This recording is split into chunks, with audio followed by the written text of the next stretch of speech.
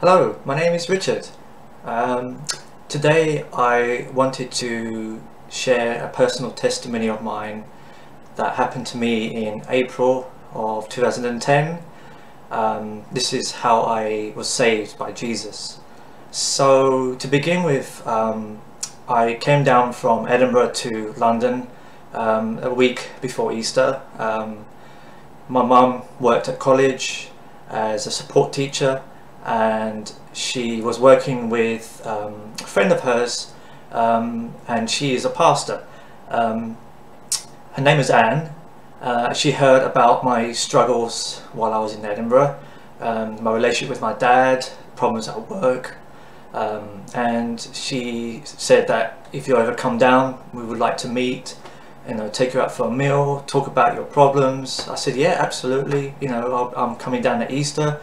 I'd love to come in and meet up somewhere. So Easter was on a Sunday. So during that week, while I was at my parents' house, I wasn't really sleeping all that well.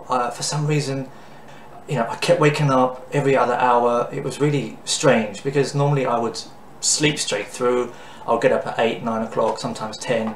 But yeah, that week was just awful. It was just like something was bothering me, or something was keeping me awake. And it was that Saturday morning I woke up, and it was around 8 o'clock. And it was late on that evening I was going to meet Pastor Anne just for a light meal. I woke up at 8, and then I decided, well, I want to go back to sleep. I haven't been sleeping properly. I've been waking up, every other hour or whenever. And then as I went back to sleep, it was almost like a transition. I knew someone was pulling me through, and I didn't know at the time what was going on. And then I started to slow down, and what I saw was this very, very strange but dark looking planet. And it was very dark, black, like rusty looking. And I was like, okay, where did this come from? And I was like, what's going on? Why? Suddenly now I'm being pulled towards this planet, slowly, and I'm like, what's going on? I don't want to go near that. It doesn't look very good. It looks very creepy. And as I get closer and closer, the surface of this planet started to become more clearer. And it was like on fire, red hot, rusty looking planet. It wasn't like the sun, as tremendous heat, but it was like, you can tell, like it had the surface, and it was like lava and filling this whole planet, but with a lot of dark surfaces. And as I got closer and closer, then I could see that all around the crust of this planet were huge, like volcano mountains that were kind of poking out of the crust. And on top of these volcanic mountains, it appeared to look like black figures. It looked like dark ash, but like smeared, like a sketch. But it was like of this person, figures of men or women, and they had their arms like waving up like this and stretching out towards the sky. And I was like, okay, I know where I'm going. This is hell. There's no way this is some random planet that is scary, or some nightmare dream of I'm having it. This is hell. I know it's hell. I can tell by that. I didn't want to even go here. I felt like my spirit was like, no, I don't want to go here. Let's go back. I want to go back the other way, but I couldn't move. I was being pulled towards this place, and lava just suddenly spewed out, and it completely consumed these people, or these black figures, trying to escape the fire, but they couldn't. They were just stuck there, and there was nothing they could do. They were just stuck, and the fire and the lava was spewing out on this mountain, consuming them. And I was like, no, this is hell. I don't know why I'm going here. I shouldn't be here. I shouldn't even be here. Why am I here? I kept saying to myself. And I think this was God pulling me into this place. And it took me a while to realize that, but then it became clear where I was going, and that this was hell, I knew very well that this God sent me here. And as I got closer into the atmosphere of the planet was just like it was like a black lake, completely black. I couldn't see any light anywhere. It was just black lake of fire. And the lake was lit up by the lava which was spewing in the background, and the reflection cast light on this black lake.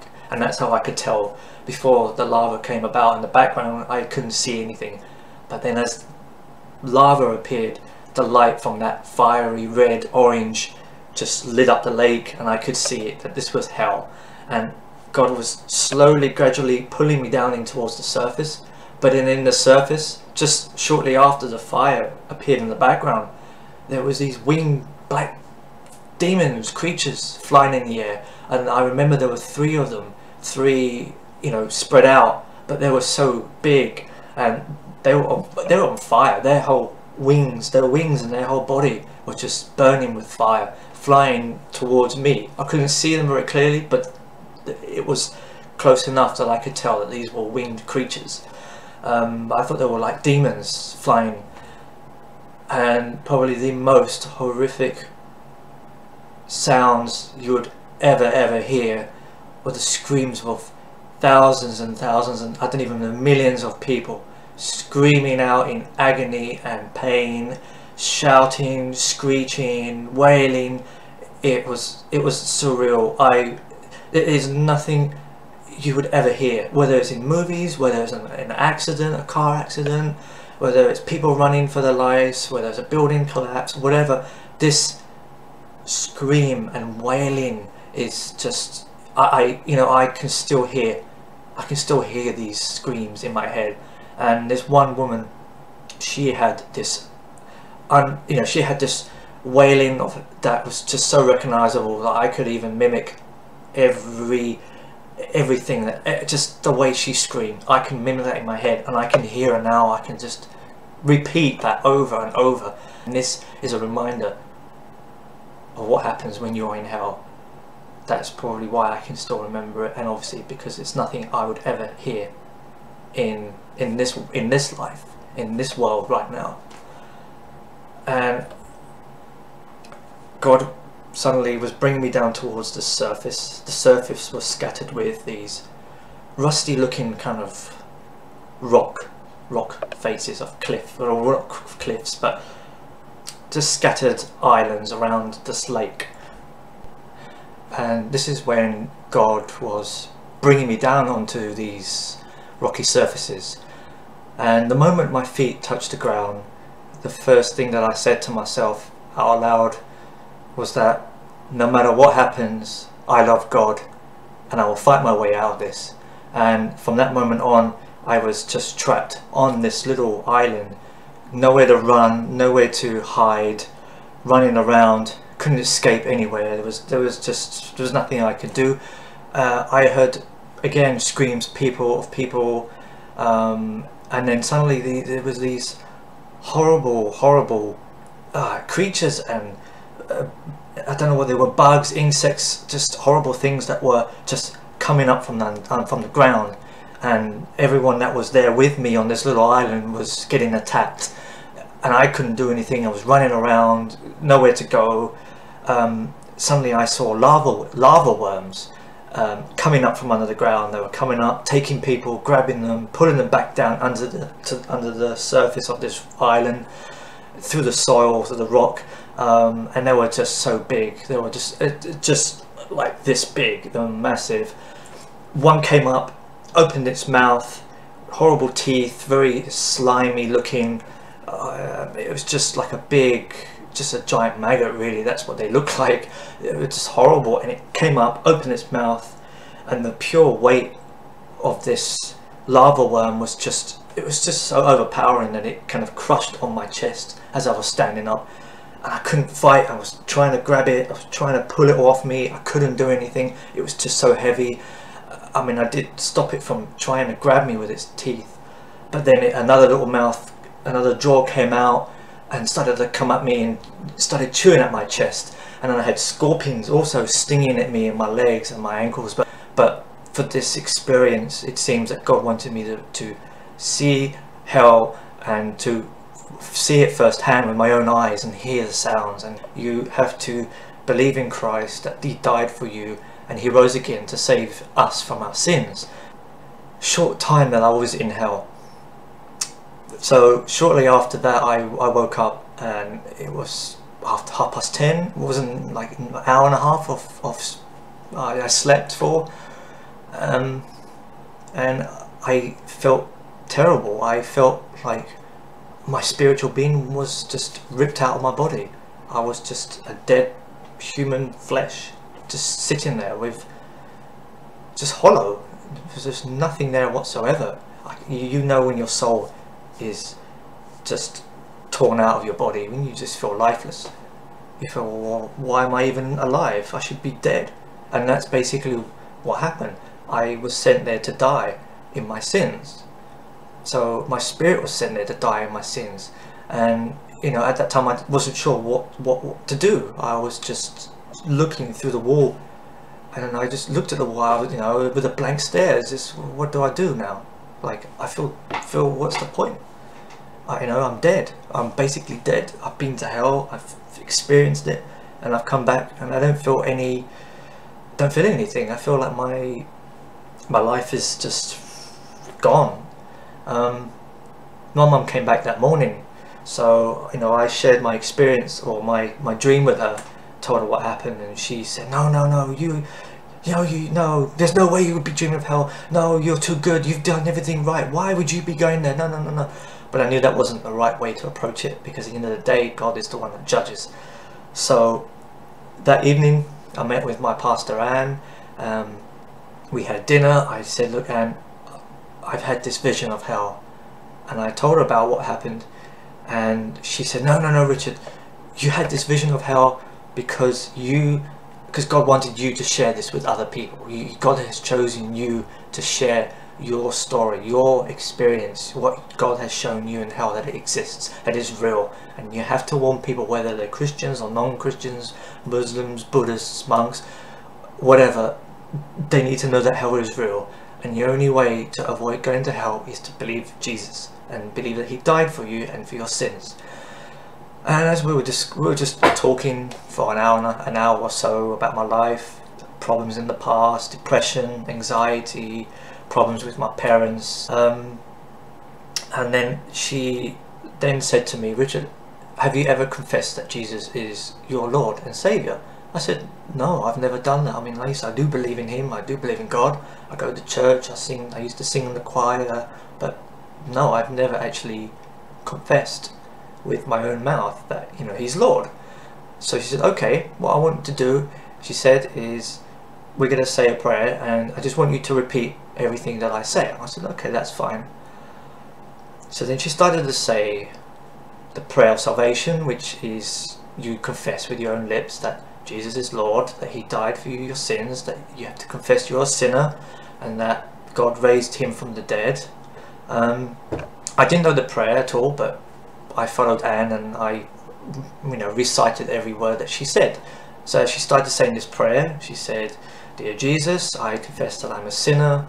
I started to repeat those words. Within a few seconds, I just couldn't control my facial expression. Like it was almost like this heat wave was flowing from my bottom of my toes or my feet all the way up to my head, and this heat was just so immense that it was almost like something was happening to me and I couldn't do anything about it.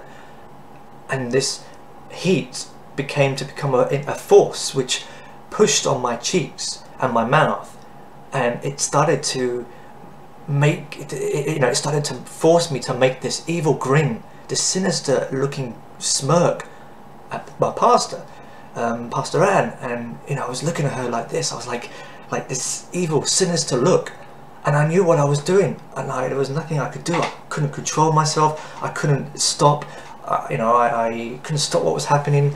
I stopped repeating the prayer, the words of the prayer, and I said, no, I've got to stop doing this. This is wrong. This is really rude. I shouldn't be looking at her like this.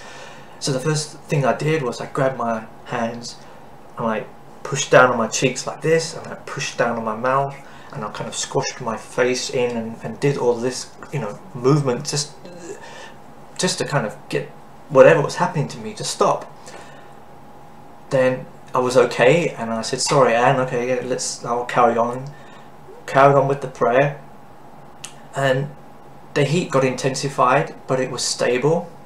And then towards the end of the prayer, we were about to confess that, you know, Jesus rose, God rose Jesus from the dead, and I believe in him, and obviously finishing off the prayer with amen, then the heat exploded like a furnace in my body. I knew very well that I had a very evil spiritual demon in me, a manifestation, as some Christians or pastors call them, but yes, it was a manifestation of this evil spirit, evil demon that was in me, and he burst out, and I didn't have any control. I just knew what I was doing, but there was nothing I could do. It was torturing, the fact that I was accepting Christ as my Saviour, and this manifestation in me that was attached to my soul in here was lashing out as a desperate attempt to stop from this ever happening, from me being saved by Christ, by accepting Christ as my Saviour. And my body, this demon was just using my arms to, lash out. It then put my hands over my face like this, and I was just screaming and wailing, and I was doing this, swaying from back to side. I was screaming out, no, I can't do this, stop, please stop, I can't do this. And my pastor Anne grabbed her hands, she banged on the table loudly, and she said, Richard, you must finish it, you must finish the prayer, finish it now. And I had enough strength to finish the last few words, and I said amen, and then this force just exploded out of my body, and I was completely drained of energy. I was exhausted. It was just an unreal experience. I knew very well that I had this demon in me, and the moment I accepted Jesus, it just went, and I was saved. That moment I was saved. My whole salvation, my whole spirit was saved, and my name was written in the book of life. And my pastor was just screaming in joy, praising God, and it was just, at the time I couldn't praise God because I was just so exhausted. I was almost collapsed on the table. We were having dinner, and we were in this little restaurant, and there was loads of people around us, so I can't imagine what they must have thought seeing me carry on like some crazy person. But I know very well that it wasn't me acting out like this was a pure evil spirit in me, and I can tell you now for sure why I know that this was a demon in me. Many years ago, I remember my grandmother saying to me, that I had this evil spirit in me because I would always talk back, I would always be rude, and she was a very, very devoted Christian. She always read her Bible every day, and I remember her telling me not to argue back at her whether you're right or wrong, but I did something wrong, and I was standing up for myself, trying to say, no, it wasn't my fault, and I used to argue back at her and be very rude and disrespectful. And I know she did say to me, Richard, there's an evil spirit in you, you must be silent, you don't argue back, I don't care if you're right or wrong, you don't argue back at me. And I did remember several years later, I did have an experience where I did know that there was something in me, something evil, but I couldn't work out what it was. At the time, I know now what it was, but back then I didn't. But I knew there was some evil spirit kind of attached to me in here somewhere. And I remember I was desperately trying to get it out, and I didn't know what to do. And I would kind of make myself get angry, and I would be angry at this entity that was in me, and I would kind of say, I'm going to get you out of me, you're not going to stay here, I don't want you, get lost, get away from me, and I'll drive you out, I'll force you out. And as I kept doing that, I knew it was getting angry, it was getting furious, because again I felt that same heat, same aggression, same that it was just, I remember feeling that same experience I felt when I was saved in front of my pastor, the same kind of body experience. So yes, I'm saved. I've given my life to Christ.